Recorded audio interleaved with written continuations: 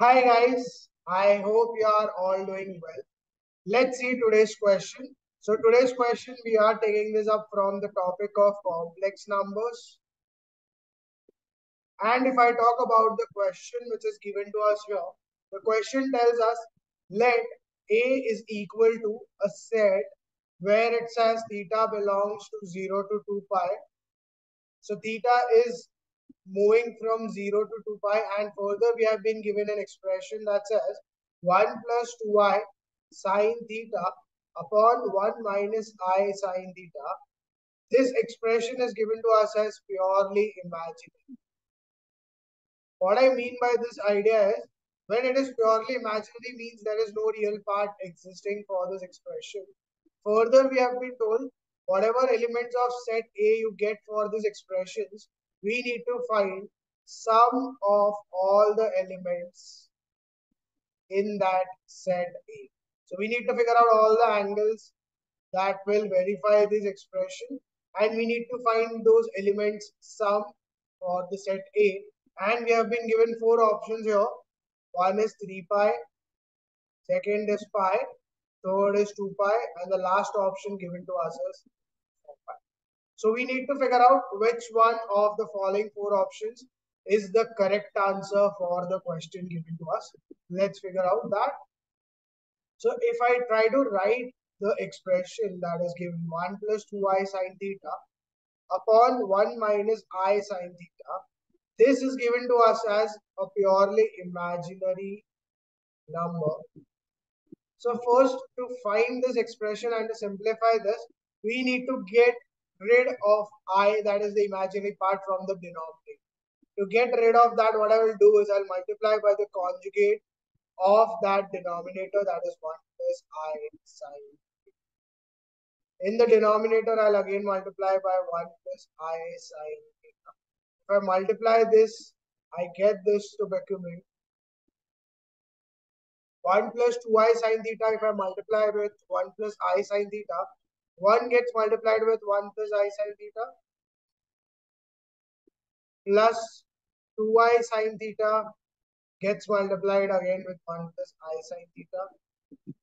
In the denominator, we have a minus b into a plus b, which is a square minus b square. So you get I sine theta the whole square. Further, if I try to solve this, I get 1 plus I sine theta plus 2i sine theta plus 2i sine theta into I sine theta, that makes it 2i square sine square theta. Further, if I try to solve this, denominator I get 1 minus I square sine square theta. Further, if I try to solve this and simplify this idea, I get 1 plus 2i square. I square in this case, we can write that as minus 1. Here also I can write I square as minus 1. So I get this simplified to become 1 plus I sine theta plus 2i sine theta, that is nothing but 3i sine theta, plus 2 into minus 1, so minus 2 sine square theta. So instead of plus, if I write it as minus, so minus 2 sine square upon, if I try to solve this further, I get 1 minus minus 1, so 1 plus sine square. So we have this entire expression simplified.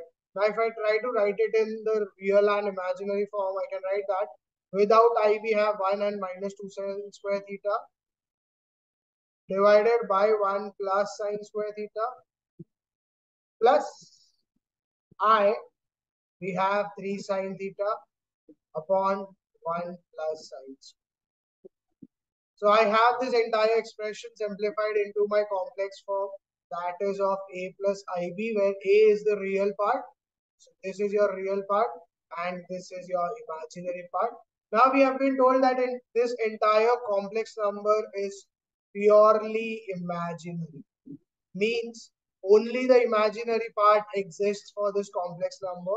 That means that real part, which is a, that is equal to 0. So if I equate my real part with equal to 0, let's see what I get.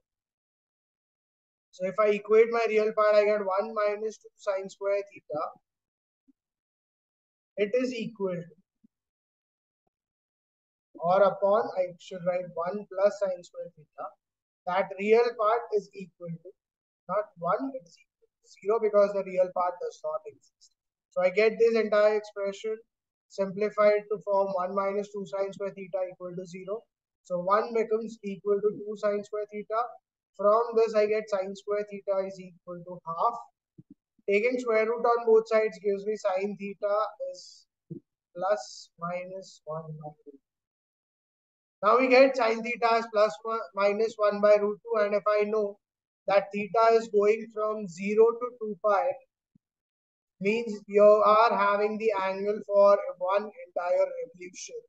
And if I see sine theta in the first quadrant, so we need to check for all the four quadrants where sine theta turns out either plus 1 by root 2 or minus 1 by root 2. So we know that in the first quadrant, sine theta turns out 1 by root 2 when theta is equal to pi by 4, that is 45 degree. So if I write down my elements of set A, I get the first value of theta as pi by 4. In the second quadrant also, the sine theta is positive, and again it occurs at pi by 4. So we get this angle as pi minus theta. So this is pi by 4. So from the positive x-axis, if I find the angle, it is pi minus theta. So pi minus pi by 4. That is 3 pi by 4. So you have the other angle also 3 pi by 4. Now in the third and fourth quadrant, we will have sine theta as negative. So we get minus 1 by root 2. So in the third quadrant, if I measure this angle, this entire thing till here, it is pi because it is 180 degree, and this additional angle is pi by 4. So I get this pi by 4 plus pi is your total angle. That makes the total angle as pi plus pi by 4, which is 4 pi plus pi, which is 5 pi. So you get this angle as 5 pi by 4. And the last angle sine theta, again it is negative minus 1 by root 2. That occurs for clockwise angle of pi by 4. So if I go anti-clockwise and find the entire angle with respect to positive x-axis, we have the total angle as 2 pi. So this measure becomes 2 pi minus pi pi. That is 8 pi minus pi, 7 pi pi. So you get that also as 7 pi. So these are all your elements which are present in set A, which satisfy the idea of being sine theta as plus 1 by root 2 or minus 1 by root 2. Now if I just figure out sum of all the elements in this set, it's equal to, everyone has the same denominator. So if I just add the numerators, pi plus 3 pi plus 5 pi plus 7 pi upon 4, I get that as 12 pi plus 15 pi plus pi is 16 pi. So 16 pi by 4, 4 ones are 4 fours are, you get that answer.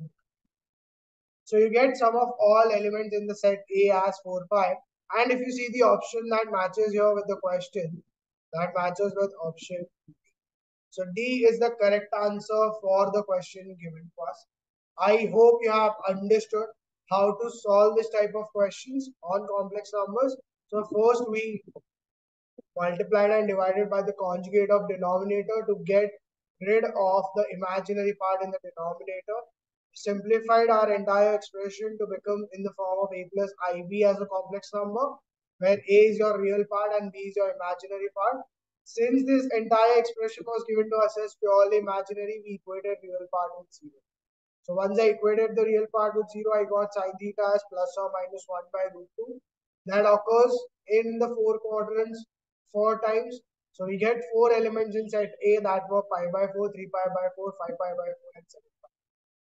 If I add all the elements in the set A, I get the answer becoming 4 pi. That matches with option D. So D is the correct answer for the question given to us. I hope you have understood how to solve this type of questions. I'll see you again tomorrow with some other question from some other topic. And we are going to continue our series of questions on JEE mains as well as 11th and 12th. So stay tuned for more videos to roll out. Also, do like, share, and subscribe to my channel.